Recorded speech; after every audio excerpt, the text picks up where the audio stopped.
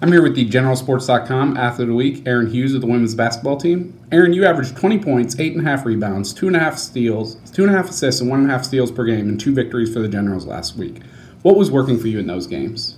Well, for one, I'm finally starting to finish layups, which is always good. And then just overall as a team, I think we've all really started to calm down and relax and let the game come to us, and our offensive flow has been a lot better recently. So I think we're just kind of having fun with it more, which has produced some really good victories. So. All right. The team has won its last 7 games and is tied for first in the ODAC standings. How have the Generals come together over the last month and played some of their best basketball of the season?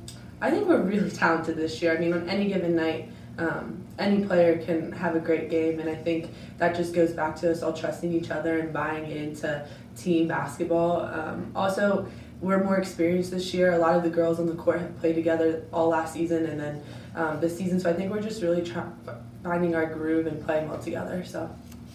Then finally, WNL takes on Shenandoah on Wednesday and hosts Guilford on Saturday. What are your expectations for those contests?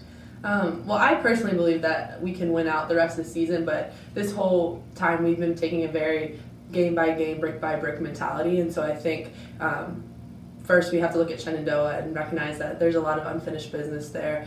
They beat us in the ODAC championship, so we have to show them that that was a mistake and beat them twice this season and then go on and take care of Guilford. So right now our focus is primarily on Shenandoah and just getting that victory. Okay, thanks, Erin. Yep.